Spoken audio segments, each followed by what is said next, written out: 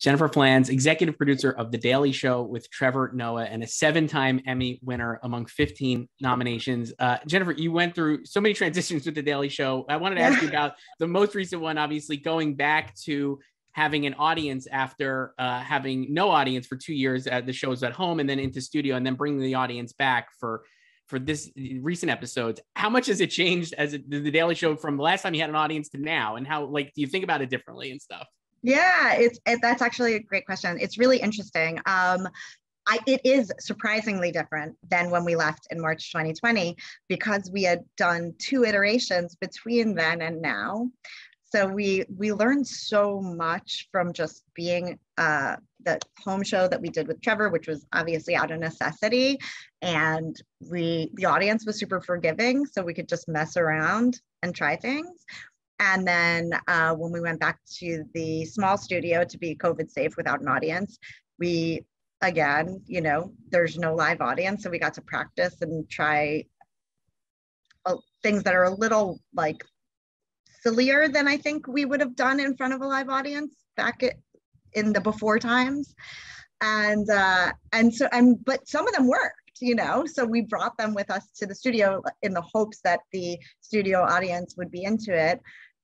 Knowing that the home audience was, and it worked, but it's been really an interesting evolution just to see how these things have, grown. And we really were able to focus on Trevor's strengths and take the DNA of The Daily Show, which we had, 20 somewhat years of before the pandemic.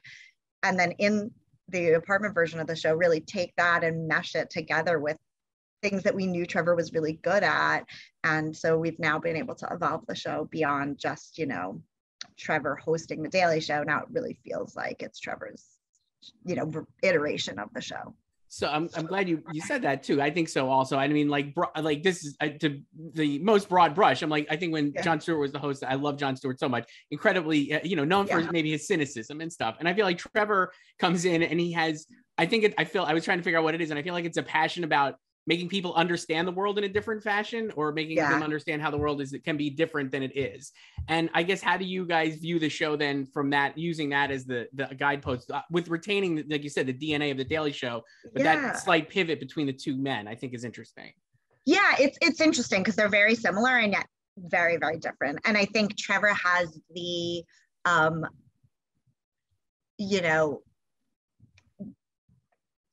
the ability to come in and look at this all from a very different point of view, because he is not from here. He did not grow up here. He didn't grow up with this 2 political party system. And he really can look at it as an outsider. And that in itself, and that, that's been since he got here day one, but that's really helped evolve the show in a lot of ways. And whereas, before he just kind of enlightened a lot of us that worked there for a long time to being able to look at a lot of the issues from different sides. And that in the Trump era and the new, kind of even more divided country than it was when John was on the show.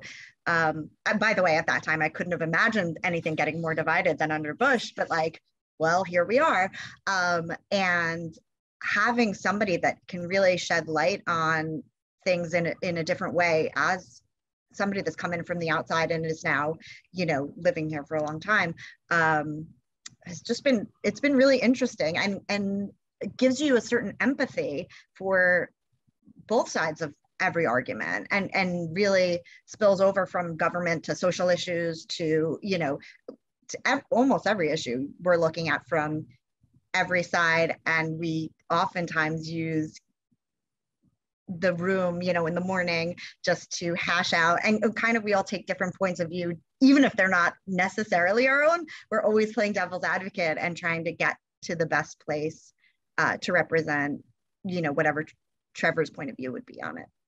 That's great to hear. And I think that comes through in the show. The other thing I love about The Daily Show is I feel like for years it was a punchline maybe that young people are getting their news from the Daily Show, right? Like I feel like that. It's just to generalize it. Now I'm like, it heartens me because I feel like the Daily Show does a great job of contextualizing the news, but also as like almost like an ombudsman for the mainstream media, because I feel like a lot of times Trevor is able to speak truth to power there as well.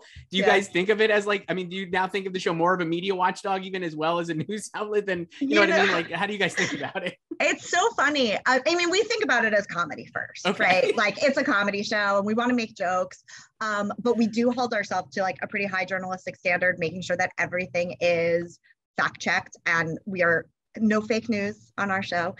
We are, there's jokes and then we're putting out information, and that's it. But I would say, back in the day, I used to laugh when people would say, oh, young people get their news from the Daily Show, and be like, oh, if you get your news from the Daily Show, you're missing half the jokes. We're a parody show, whatever. And now I just think, well, at least kids are getting their news from somewhere, like I'm glad it's not just Twitter and like, click headlines.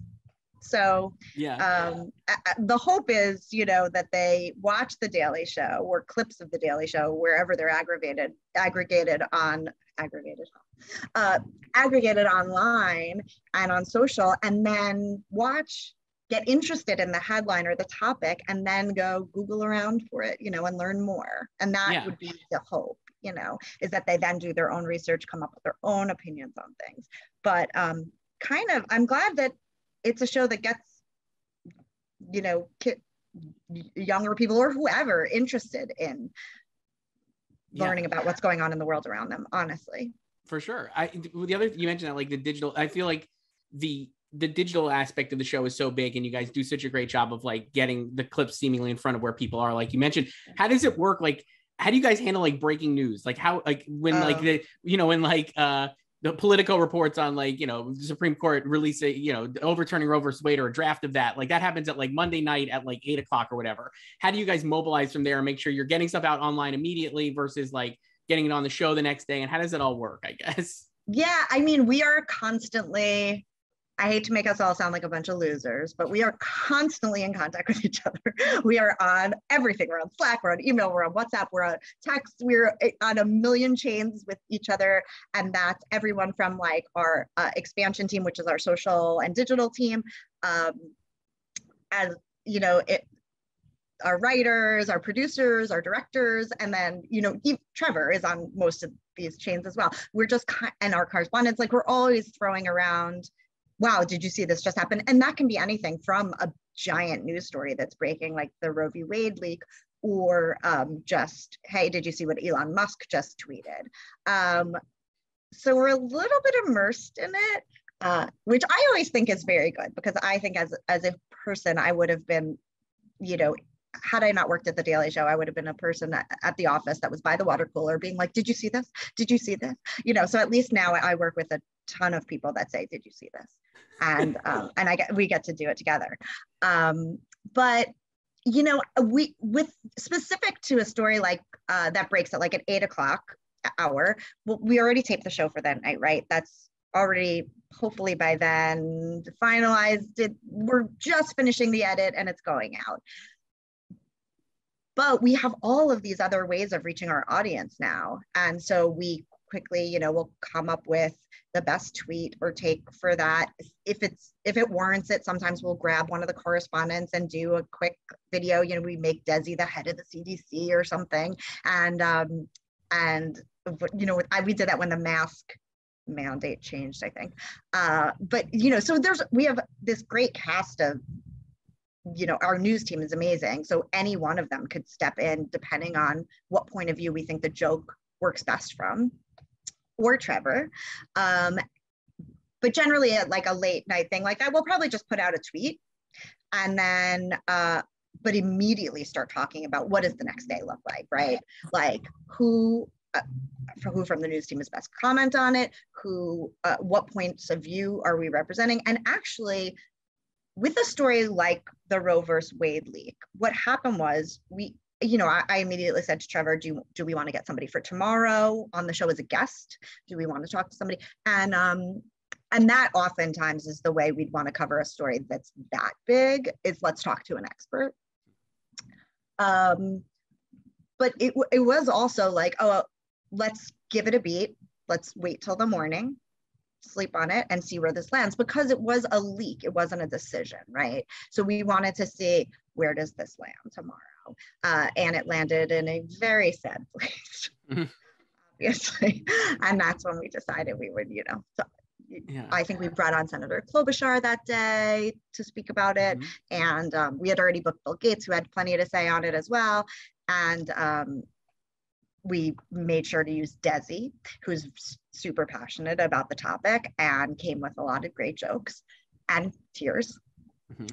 And Trevor, covering it with the most, thoughtful ways to cover it, I think. Yeah, it's incredible. Hearing you talk about it is so great. And I think that's what makes The Daily Show the Daily Show after all these 20 years. Jennifer Flanz, thank you so much, executive producer of The Daily Show. Thank you. Thanks.